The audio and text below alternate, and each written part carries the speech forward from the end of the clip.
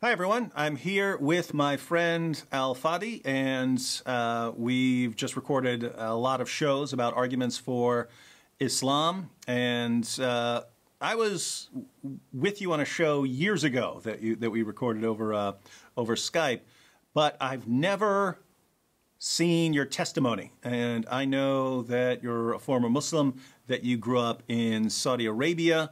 But beyond that, I don't really know much. So I figure this would be a great time to learn. So why don't you start by telling us what your life was like in Saudi Arabia growing up? Well, first of all, thank you so much, brother. It's always a privilege and an honor to serve the Lord with you. I am always thankful for the material you produce all the time for the sake of my people to find the truth. And thank you so much for your hard labor. You're absolutely right. I am a former Muslim from Saudi. That's where I was born and raised. And as you know, brother, Saudi Arabia really has a special place when it comes to Islam, simply because it's the birthplace of Islam. And I just happened to be born, basically, and raised in a town near Mecca. So there was this bond not only to Islam and its origin, but also my close proximity to Mecca. And as you know, Islam is a religion of works. Therefore, more good deeds you do, more chances you have in order for you to earn your way to heaven. And being near Mecca, that means that I can always go and do the rituals and the things that are required of me, simply even praying in Mecca most of the time for that purpose. As I was basically growing up, I began to study more and more Islam at a deeper level.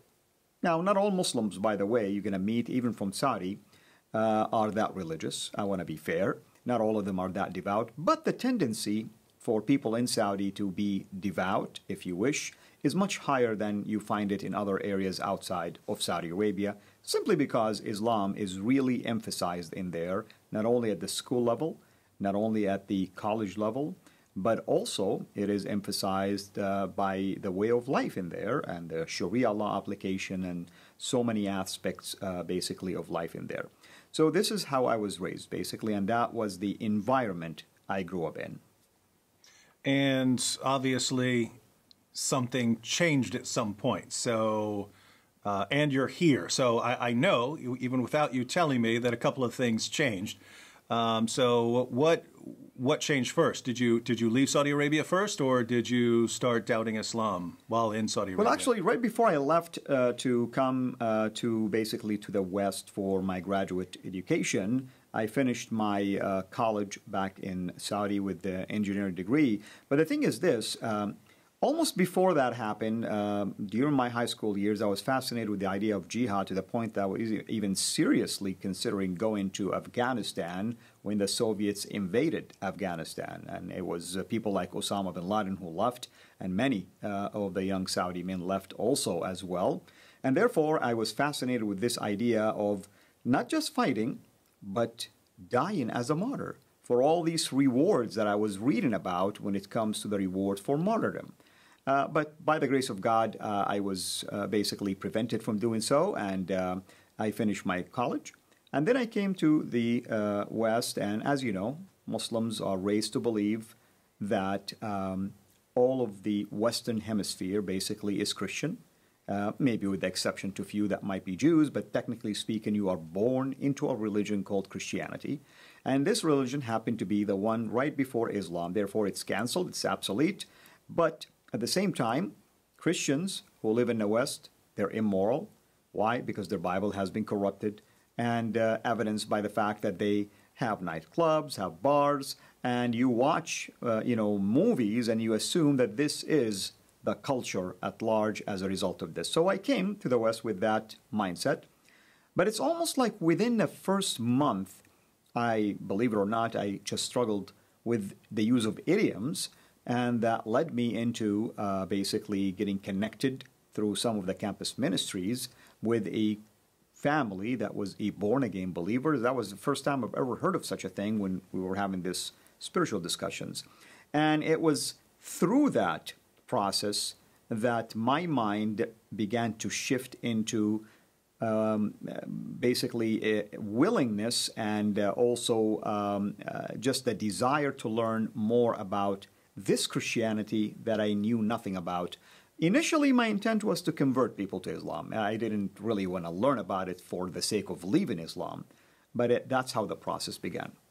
Wait, so you got involved with Christians because you were trying to work on your English speaking abilities? My English, exactly. Oh, wow, that's interesting. So, how did you come to doubt Islam? Because most Christians that you would ever run into generally know very little about Islam. So I doubt they would have been presenting criticisms of Islam. So how did you come to doubt Islam? That is true. It's after a few months of my encounter with this family, I ended up changing my major. I moved from that place where I was to another place.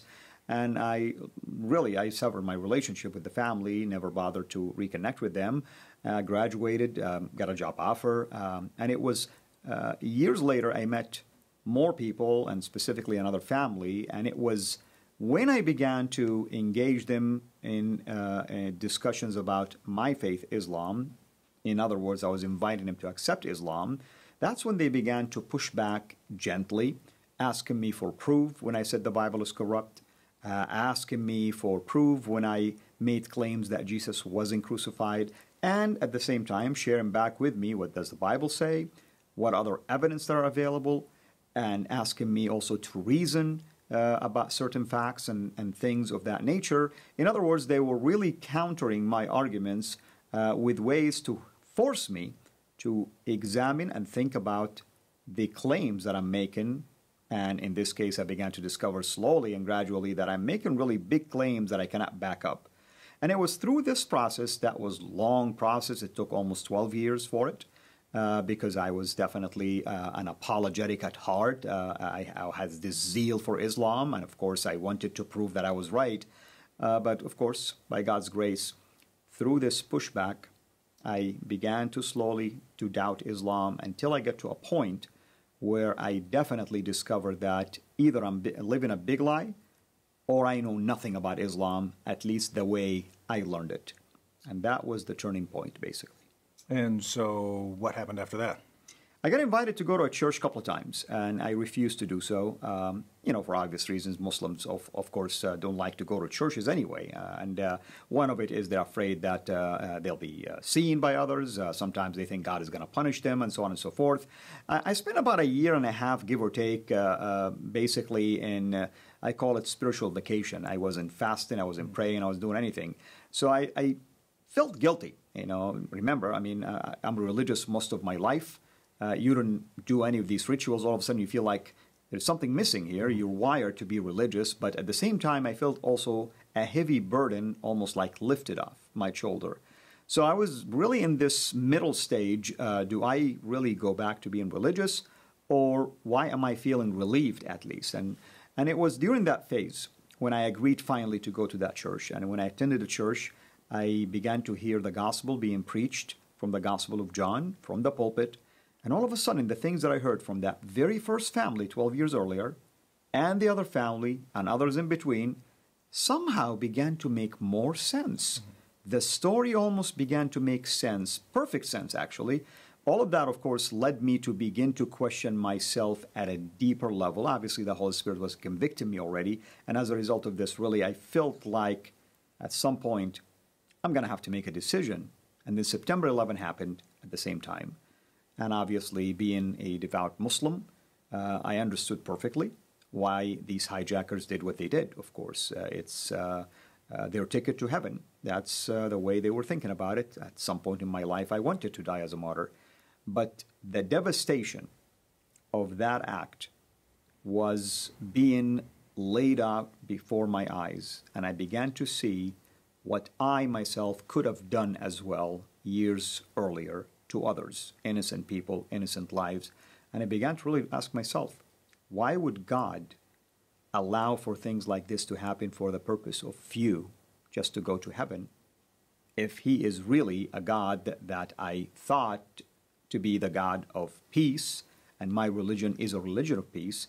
And to top that, that very weekend, I attended the same church, and they preached from the Gospel of Matthew about loving your enemies and praying for those who persecuted you.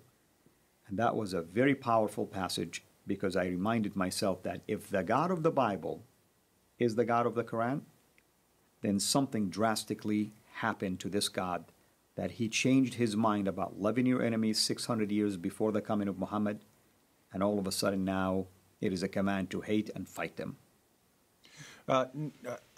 We have to back up a second, because I'm a little confused. Because on the one hand, you seem like you understand that Islam promotes jihad and martyrdom. But on the other hand, you are saying that Islam is a religion of peace. So is it something like the jihad is right because you're ultimately striving for peace and the good of the Islamic community, or something? Like, I can imagine if you're the fighting in Afghanistan, that right. These are Russian invaders, and so you're martyring yourself to stop the invaders, or something like that. No, that's a very good question.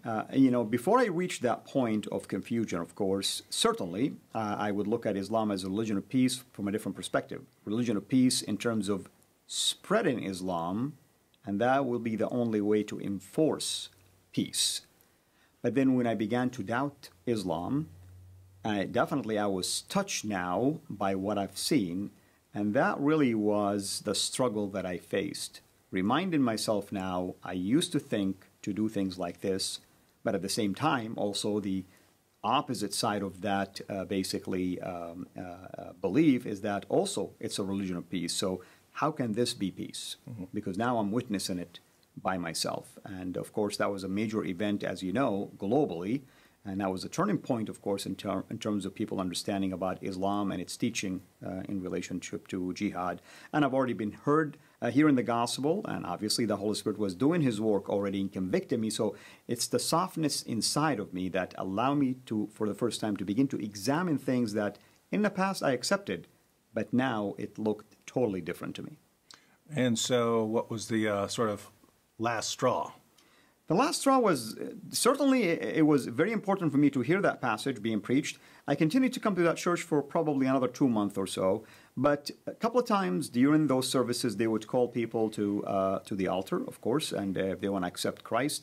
I almost felt one time tempted to do this. I didn't know what was forcing me to think that way, but I kept denying my internal, basically, desires to follow along. But it came to a point where I really wasn't able at all to keep resisting. In fact, it was coupled also by seeing some sort of a dream. Typically people, especially Muslim people, are afraid of the idea of death for two reasons. Death means there is a possibility of punishment in the grave. But most importantly, you don't know really if you're going to end up making it to heaven or not. I mean, you still want to keep doing your good deeds. And the dream that I was getting actually was strange, that I died, and I'm standing before the throne of God, and he's asking me one question: why have you rejected my son?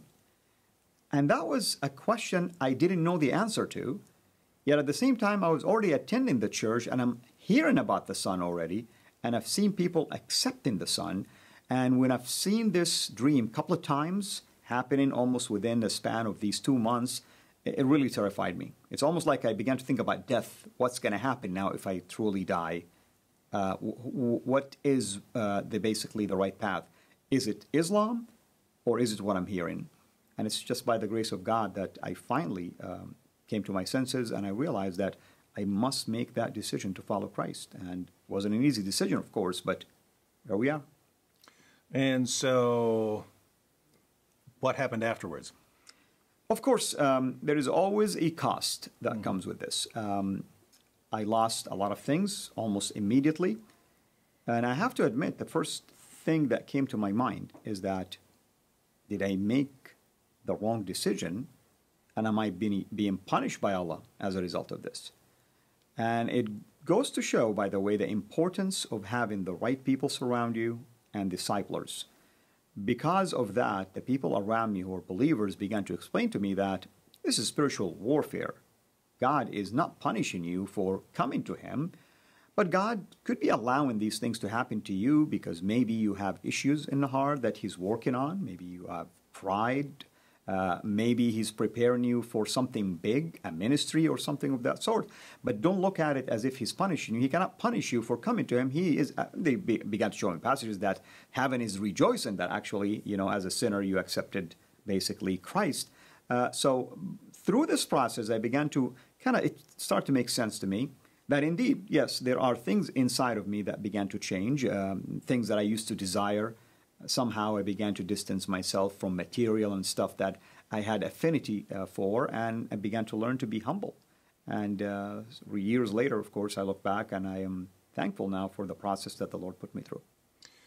Now, you could have just spent the rest of your life working your job, living quietly, and eventually died like that. But you've decided to focus on ministry and reaching Muslims. Why'd you take things in that direction? Well, certainly it's God's calling, obviously. It wasn't just me trying to do something on my own. But here's the interesting thing. I remember the first maybe a few weeks after I became a believer, I was asking God, why did you make me a Muslim all of these years, denying me to know you since day one? Of course, little that I knew that the Lord actually had a ministry for me, and all of these years are not a waste.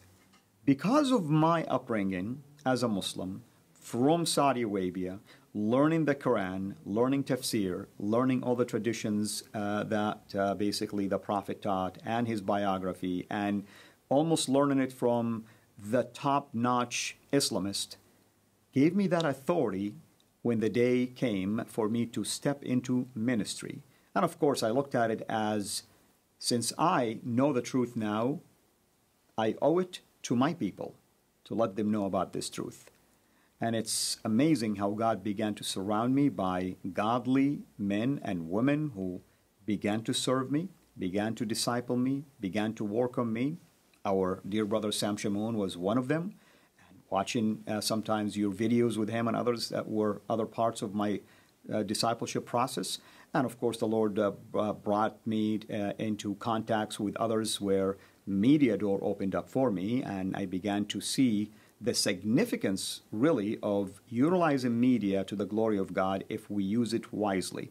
Because I cannot multiply myself, you cannot multiply yourself, but the message could be spread to millions upon millions of Muslims. And that's really how I began to get involved with ministry that grew from just one-on-one to teaching at Sunday schools to teaching seminars, and all of a sudden get involved with satellite TV, and now my own, of course, website, videos, radio show, and the likes, basically. One last question. You mentioned a situation where you saw the 9/11 attacks and decided to rethink things more carefully. I know there are lots of Muslims in the world today who are in that situation because they've seen a lot more than just 9/11. They're seeing what people are doing in the name of Allah around the world. Even right now during Ramadan, they're seeing the constant bombings, the suicide attacks, and so on. And many of them still believe in Islam, but this can become a time of reflection for them, time to think to themselves, is this religion true? Is all of this based on Islam, and is Islam true? And for those Muslims who might be ready to think about this for themselves for the first time, instead of just believing what's been passed down to them, what would you say to them? What I would say is this. They are certainly fortunate today because in my days we didn't have Google, we didn't have internet, at least as powerful as we have today. Things have developed ever since. Of course, Google came into the equation later in my search, of course. They have access to many, basically, resources online at the privacy of their own home and places. I encourage them to go and examine all evidence available related not only just to Christ and the Bible, but also examine the falsehood, I should say, and the teachings of Islam, in contrast to the teaching of the Bible and Christ, and ask themselves this question: what they are witnessing firsthand right now, whether at least themselves, their immediate family, friends, or maybe just what they're watching globally taking place, unfolding right before our eyes, does that make sense? That a religion that everyone think is a religion of peace would cause such chaos globally, and since September 11, this chaos continues to intensify to where we are today. Almost every region in the world has been impacted by it. Can truly the God who revealed Islam to be the religion of peace be the same God who is also causing all of this chaos? You see, you cannot pick and choose what the Quran teaches or what the Prophet teaches, because ISIS can justify their actions just like people who wants to claim that Islam is a religion of peace can justify their actions. So one side has to be right and one side has to be wrong. And the fact that you have contradictions from within, this should cause them to examine Islam at a deeper level, utilizing all of these resources that are available for them, which I did not have in my days. Well, thank you, brother. And to everyone out there who would like to learn more, you can look at the links in the description box. That'll take you to Fadi's YouTube channel, to many more videos by him, and to more details about his background and story. And look forward to hearing much more from you in the future.